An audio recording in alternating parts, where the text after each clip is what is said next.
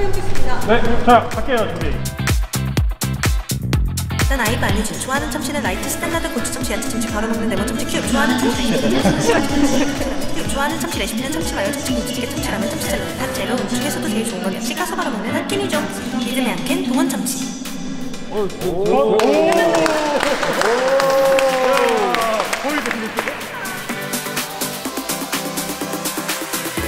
이 정도면 괜찮을까요? 움직이는 거. 좀 웃어볼까요? 그러니까요. 너무 떨려요. 파이팅! 참치 라면, 참치 샐러드 다 재료 중에서도 제일 좋은 건 역시 가서 바로 먹는 한 캔이죠. 이건 맛의 대참치. 믿음의 한 캔 동원참치. 틀렸어. 재료 중에서도 제일 좋은 건 역시 가서 바로 먹는 한 캔이죠. 다시요. 슬라이드 한번 해주세요. 예.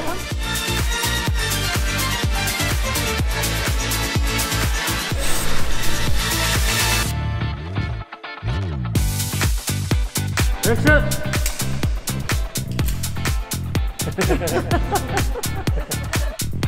우리 이제 저기 좋다. 다음 팬. 안 찍혔어?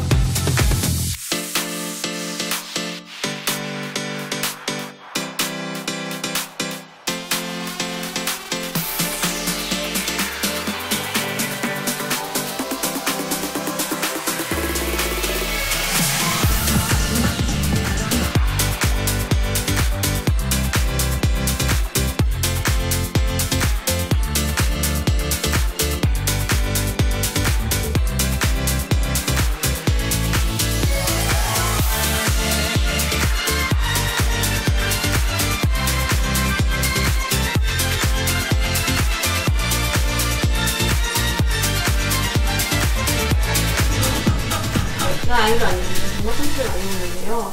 네. 난 아이브 연습 중에 한 캔, 대기실에서 한 캔, 집에 들어가다 10캔 싸서 자기 전에 한 캔.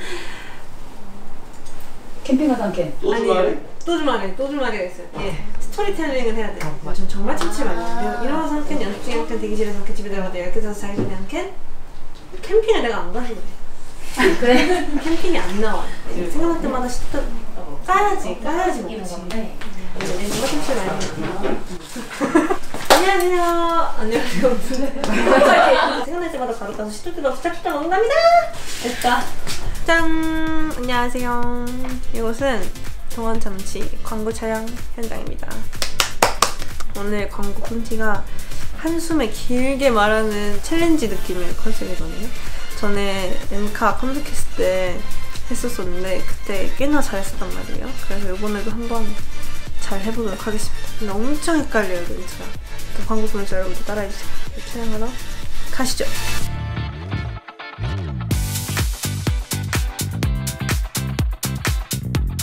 난 아이브 안유진 정말 참치를 많이 먹는데요. 난 아이브 안유진 정말 참치를 많이 먹는데요. 난 아이브 안유진 정말 참치를 많이 먹. 난 아이브 안유진 정말 참치를 많이 먹는데요. 생각날 때마다 먹고 싶다. 그때가 진짜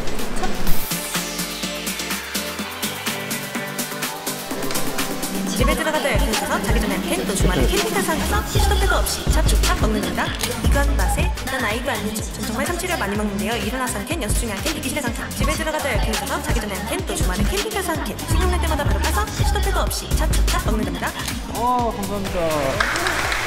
네, 컷!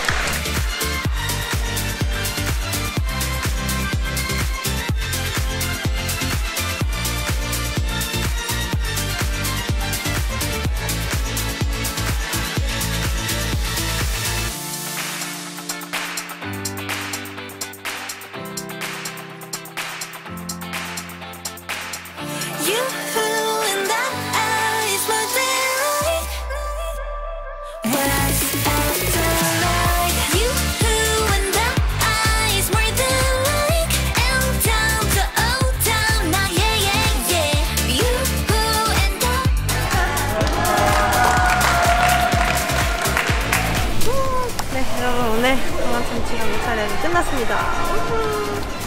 오늘 정말 챌린지 같은 광고 촬영이었는데요. 우리 다이브 여러분들 동원참치 많이 사랑해주시고요. 동원참치 광고도 많이 사랑해주시고요.